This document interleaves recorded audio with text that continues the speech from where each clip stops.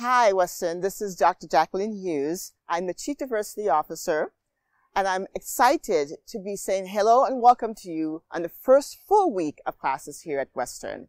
It is exciting to be starting my third year here at Western as the Chief Diversity Officer, and also equally excited about implementing our institutional-wide Accessibility, Diversity, Equity, and Inclusion Plan, which centers our work on community building and belonging.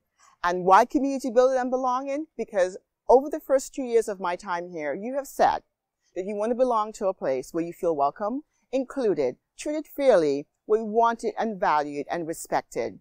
And so therefore, our ADI work this year and the years to come will focus on community building and belonging. And starting this year, we're going to be focusing on intentionally building that inclusive community where you feel welcomed and belong. One of the resources that we're going to use, and there are many resources out there, but one of the resources we're going to use to guide this intentional work is a book by Sue Wise called Design for Belonging.